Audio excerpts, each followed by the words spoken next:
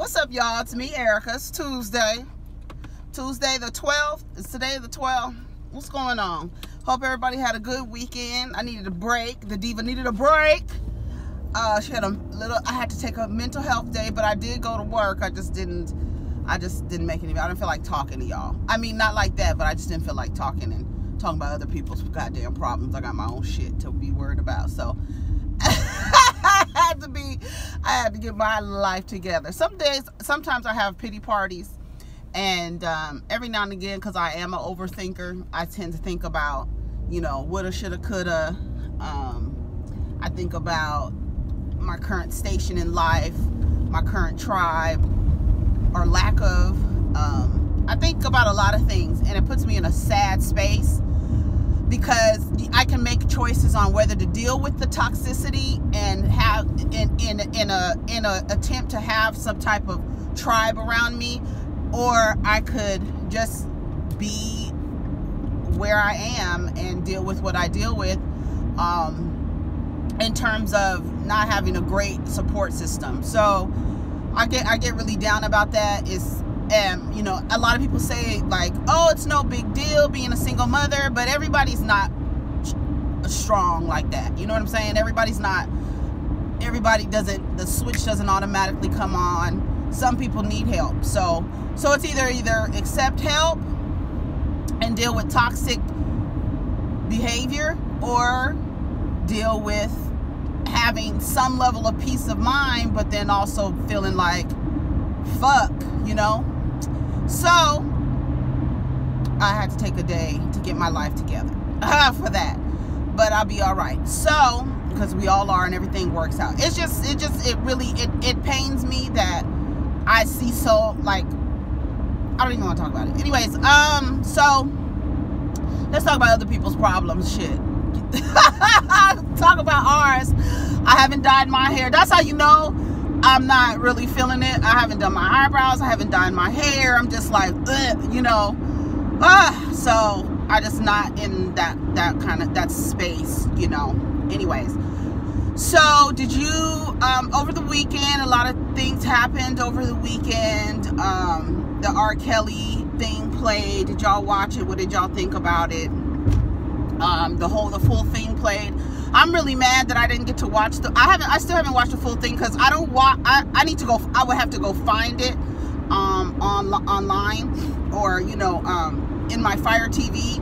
So I haven't watched the whole thing, and I'm mad because I actually spoke about this show and didn't see the full thing. I don't like making videos based on a trailer, or based on, unless that's just the topic, we talking about the trailer, but trying to analyze and come up with an informed opinion about something, but only watching 10 minutes of however long, that's silly to me. I really feel like deleting that video, but because it's not a well-informed video. I mean, whatever. I know it's probably just some of the same bullshit, but me personally, I don't like to do shit like that. Anyways, what else? And remember last week I talked about Elizabeth Warren, how she drains me, and but the story was about her taking down media tech giants like Google, Facebook, and YouTube. Facebook would not run the ads for that. They did not run the ads for that. So they're denying that they didn't run ads for that, but they have proof that they were not running ads saying that Elizabeth Warren was going to take down Facebook. That's not cool, because you should be able to express you should be able to report or post stories that are reporting on, even if you are a part of the news, So I don't know about Facebook. I haven't had a Facebook account in so long. Like I said that the other day, like I just don't, the way that they have been operating in terms of privacy laws and data, it's just, you guys are really suspect. And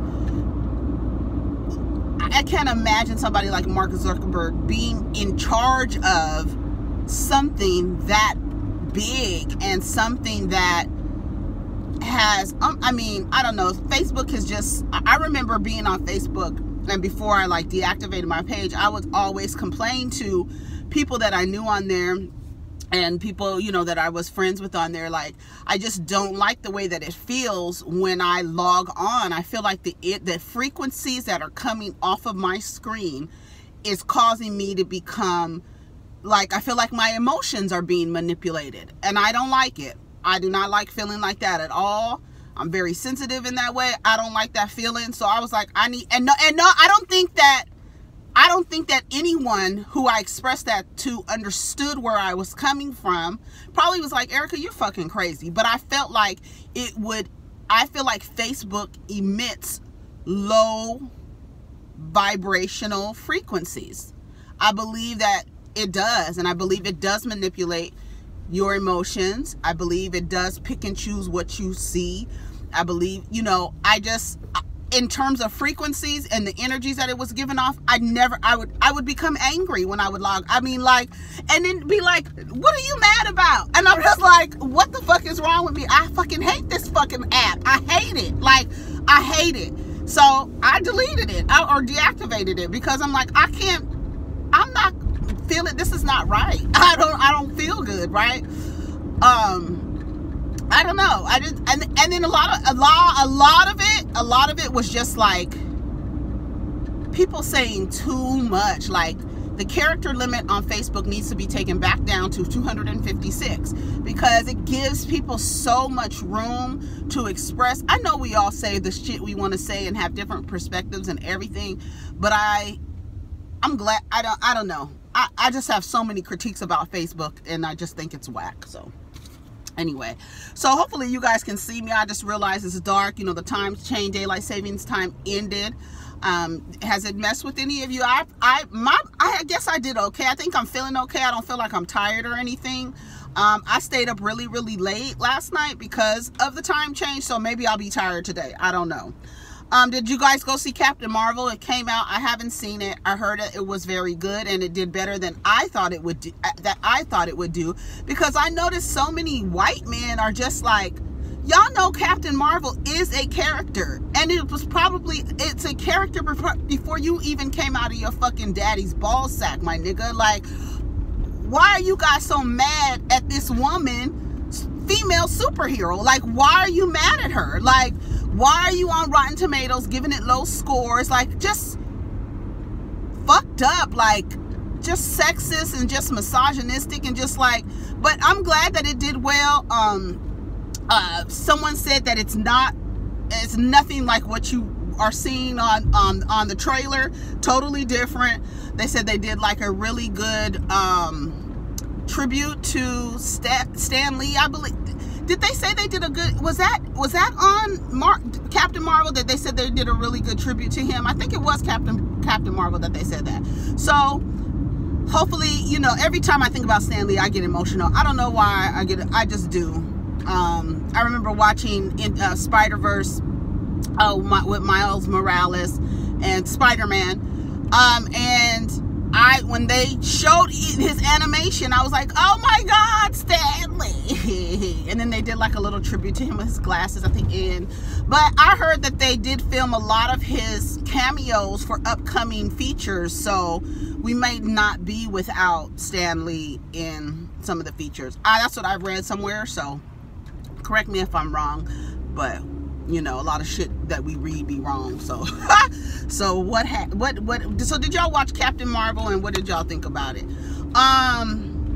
I saw a couple of stories about there being a shortage or black hairstylists not being hired to do black actors' hair. Did y'all see that story? Because I'm like, how is that possible? How are you not hiring black hairstylists to do the men and women their hair on set? Why would you hire somebody that does not know black hair? Like, and why wouldn't you go out and seek, or why wouldn't you ask the actors who do they go to and hire these people? I know they got to be in some kind of union for stylists or whatever the fuck, but y'all can hire black stylists to do these people's hair. I don't understand it. I don't even understand how that is an issue for a black actor to get a black hairstylist to do their hair. Why aren't the studios hiring black hairstylists to do black people's hair? I just don't get it. I just don't understand why is that a thing. That should not be a thing. As much as our hair means to us, as much as it does, I can't imagine black artists not having people who look like them doing their hair. There can't be a shortage of black hairstylists out here. Who do these people go? Who do these actors go to when they're not on set? Why aren't they recommending black stylists? I don't know why that upset me or made me mad, because it doesn't make sense. As much as we are about our hair and styling and different styles every other week and every other day, every other day it's a new hairstyle, a new wig, a new something. Y'all don't know black hairstylists to go into music, film and television and be hairstylists to other black hair actors. I just don't understand it. I just don't get it. I just don't get it. What I also don't get is goddamn a 38-year-old man proposing to a 19-year-old girl. 40-year-old man going out with adult teenagers is sick. I don't give a fuck how you spin it, how you paint it, how you turn it upside down. I don't care. Marques Houston is 38 years old and proposed to a 19-year-old. So what you gonna do? Take her youth? Like, what is wrong with men just taking and taking and taking and taking? Take. Just taking. Why would you do that to that girl? Why would you make a choice to say, this is the girl that I want to marry? At 19, what are y'all talking about? You 2 generations older than her, my nigga. She was not alive when Reasonable Doubt came out, my nigga. Like, what the fuck is wrong with you niggas?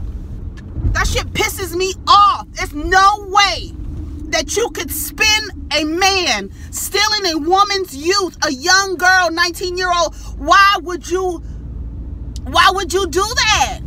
Because you want to control somebody. You want to take somebody's youth and turn her into a bitter ass black woman. And then when that happens, now, oh, she's not valuable. She's not this and she's not that. Nigga, you took everything from her. Why would you do that? And then they said that's Chris Stokes' daughter. Chris Stokes ain't got no fucking kids. Fuck out of here. And nobody's letting Chris Stokes stick their dick in there.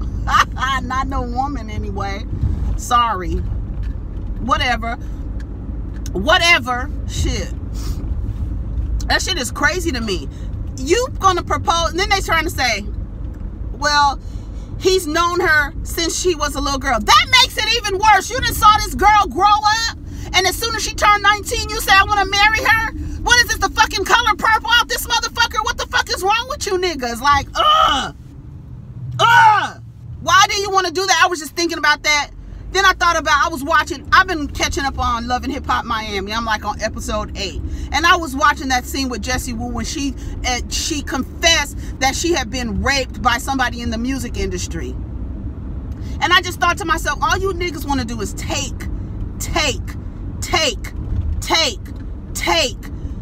If she take from her everything.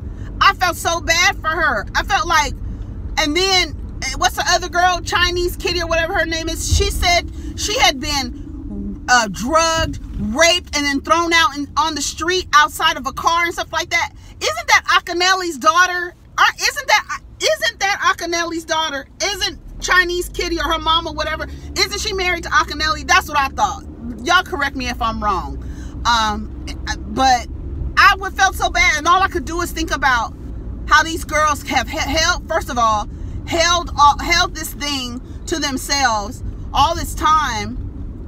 And then, like, when they were with Tarana Burke, and they just kept saying to the girls, we believe you. Because how many times, I'm not even going to get into that. Anyways, no 38-year-old man needs to be trying to marry. He don't even need to be in her face. What are you guys talking about? What do you have in common, my nigga? Nothing in common. That is a child, 19 years old. I don't care if the law says she's an adult. That is a child, a teenager. That's disgusting. If she was with a 20-year-old, 21-year-old, 25-year-old even. But you with a 38-year-old nigga, he old enough to be somebody's grandfather in this day and age. God damn it. Like, are you serious, Marques Houston? Fucking pervert. That's some pervert shit, my nigga. J-Lo is engaged to Anthony Rodriguquez. Like, we had a prediction. We had a prediction on our channel the other day.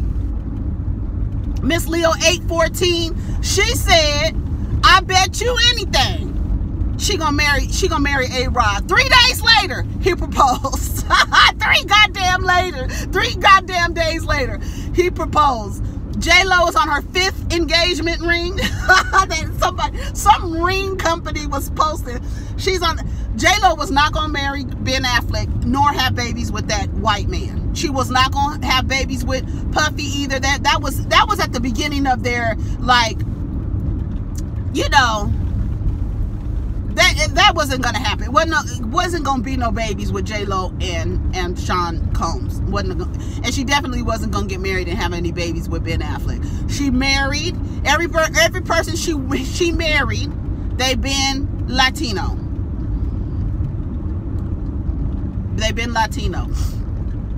So she's marrying A-Rod. How old is Jennifer Lopez? She got to be damn near 50. If she not 50 yet. I hope that she doesn't think that this is an opportune time to have babies. You have 2 children. Leave it.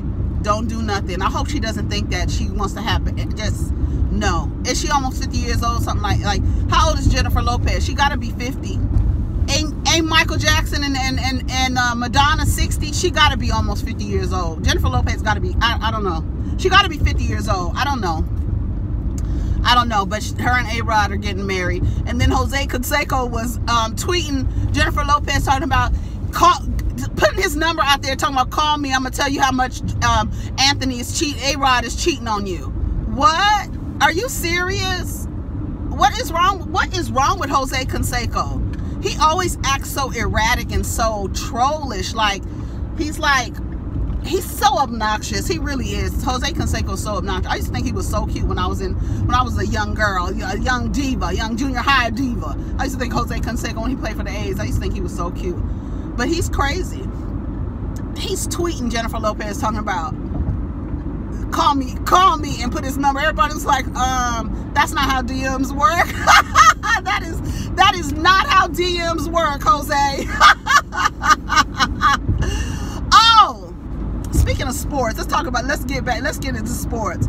Oh, Russell Westbrook, that's funny because I got 3 sports things on here. Russell Westbrook cussed some fans out last night, told that man he would hit him and his wife. I was like, wait a minute, what happened? Like, why is it? Because you know what, Russell Westbrook will cut, that's hard to say, Russell Westbrook. Say that 3 times fast. Russell Westbrook, forget it, I can't say it.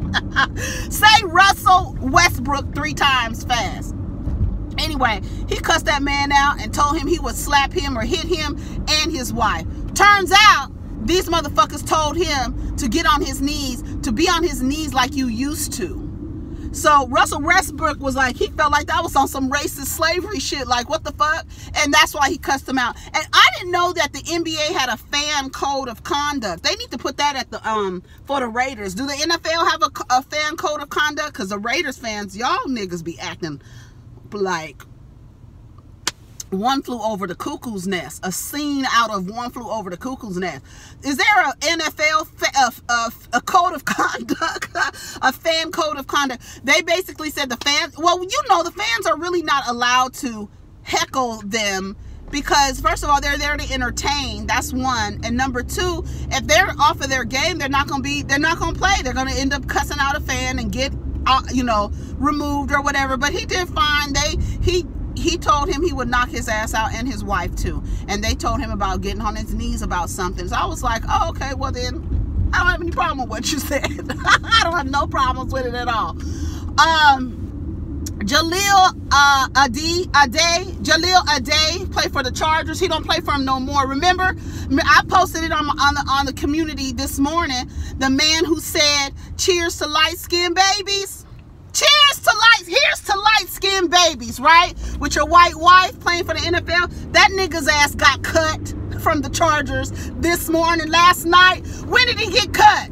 All I saw the headlines this morning. Remember him? Yes. He got cut. Sorry, she gonna leave your ass. And then when you struggling, you probably gonna try and find you a black woman to hold you down. Fuck that nigga and whatever shit he gotta go through to keep that woman at bay. That white woman is gonna take all the rest of your little check. She gonna take the rest of your little check. Ain't gonna be no more light-skinned babies. Your baby might have another light-skinned sibling because she'll find another nigga to attach herself to who's getting a new contract. You was with the Chargers for 6 years and they cut your ass. Cheers to light-skinned babies. NFL stands for not for long. You shouldn't have your ass playing for the NFL in the first goddamn place. But do y'all really think that these NFL players, that white women are encouraged to go to them so that they can get the money and the wealth instead of a black woman, or going back into the black community if he were to marry a black woman? Do y'all truly believe that white women are basically pawns in the NFL to get these niggas to marry them? Because of course they already know, like, they understand the idea that they see value in white women in terms of how they view them as success. Nick Cannon said it. Your local fucking turban wearing ass nigga, he said it. And they see value in white women. So do you believe that white women are pawns in the game of the NFL, getting these players to marry them, and then them being able to benefit or reap the benefits of that wealth? What do y'all think? Do y'all really believe that? I don't know. What do y'all think it's okay for Marques Houston to be with that girl? Because I'm just talking shit. I mean, and I'm dead ass. Do y'all see anything wrong with a man going with a girl? How old? 2 generations, 12 years? Would it be okay for me to be dating a man 12 years younger than me? Like, that's what I was talking about with the R. Kelly situation. Would it be okay if that was a woman fucking 13 and 14 and 15-year-old boys and traveling with them and trafficking them and taking them across state lines to have sex with them? Would it be okay for me to be a 52-year-old woman walking around with a 23-year-old man and a 21-year-old man? Would that be okay? Or would he be like D.L. Hughley, how he said on The Breakfast Club that he didn't see anything wrong with it? That is something wrong. When we encourage little boys to have sex with older women, do you realize you mess up the context of what sex is when you do that? Like, when like I said, y'all don't give a fuck about these kids. I've been reading so many things about crimes against children and people doing children wrong. Children are so vulnerable. They look to us to protect them and to guide them and to provide them structure. And you're going to take it upon your weak self to try to abuse children? I don't know. I just think that people do not care about these kids. Would it be okay if Marques Houston was a 38-year-old woman marrying a 19-year-old man? You would guys say, he's not going to be able to be out and fuck everybody. He won't be able. Now he gonna be with her. He gonna be stuck. He gonna be stuck. Saying that's how we feel about a 19-year-old girl going with a 38-year-old man. That is so fucking disgusting. I just can't believe it. Old ass penis, girl. And he's in his decline, girl. Whatever. Anyways, what else? Oh, Barry Weiss and Meghan McCain. Barry Weiss is this Jewish reporter. She was on The View, and she made a statement about all of these atrocities that are happening to Jewish people in Europe, and how when she came to America, she didn't know that stuff like that. She couldn't imagine stuff like that happening in America.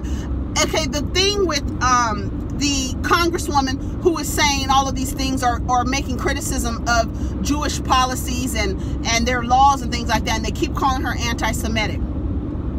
Meghan McCain got on The View talking about she was scary. She weaponized her tears. She started, oh my God, it's so scary because I know a Lieberman. So now I understand what the Jewish people have gone through. Girl, shut up. Shut up. You are not Jewish. You are a white woman, and because you have, all of a sudden, you don't understand, you have all this empathy for the atrocities against the Jewish people that are happening in Europe, but you don't, I don't ever see these fucking crocodile tears when a nigga is shot in the back of his head, or his back broke in the back of a paddy wagon, his spine broken in the back of a paddy wagon, or walking down the street with a cell phone, or in the park, walking their dog, or kids playing in the park and a cop rolling up. I didn't see no fucking tears. I don't understand how empathy for one group of people does not transfer over to black people who have gone through the same fucking shit. I just don't get it. Oh, I do get it, because you have been taught that something is wrong with black people. You have been taught that black people are inherently violent, when history shows that it's not the black people who are inherently violent, it's their oppressors who travel this world, colonizing places and civilizing communities, and then saying that now it's ours. That's that. But you don't cry about that. You don't cry about that. I couldn't believe Meghan McCain was on there. But see, you know what? When I found out, I used to be impressed with Meghan McCain to the point where when they would have their discussions, that she would have all of her facts and her statistics. I'm here for a diva with facts. You understand what I'm saying? I'm here for that. But then, when she reported on Kamala Harris saying that she smoked weed while listening to Snoop Dogg and Tupac, and I found out that she got her report from Breitbart, I said, oh bitch, you didn't tell your draws with me. I don't believe nothing that comes out of your mouth anymore. If your source of information and you are presenting it as a part of a debate or a discussion, and I find out it came from Breitbart, oh girl, you can't say nothing to me. Every time I see Meghan there, I wonder where you got your source from. You're gonna have to start saying where your sources are from, girl, because Breitbart saying that, oh, because what Fox News did was cut when she said she smoked weed, and then cut it when she said while listening to Snoop Dogg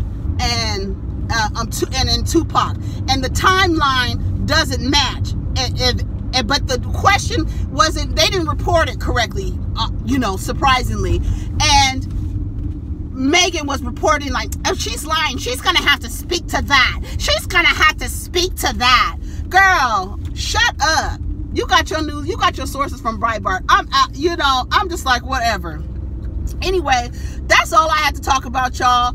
Tell me, I might make a video this afternoon. I'm gonna put up a post so that we can I actually want to go get something to eat, so we can talk about something this afternoon. I know I'm missing. I really want to talk about that that video of that black woman cussing out those people where I felt like that was in Cleveland, Ohio, just by her accent. I'm trying to figure out where. Can I go down this street? I don't know. I hope I can. Don't look like nobody else is down here. Anyways, I'm trying to go get something to eat. I hope this is the right way.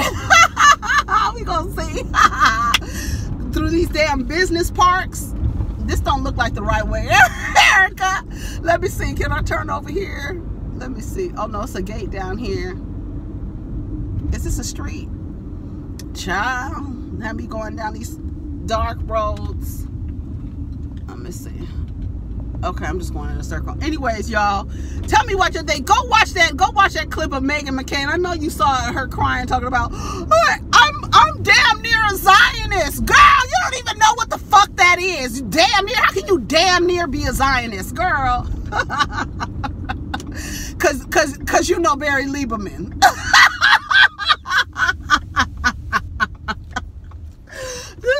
These bitches is out of control. Anyways, y'all, I'm out of here. Y'all have a wonderful day. Take care of each other. Protect your energy. Y'all, we'll talk later. All right, peace.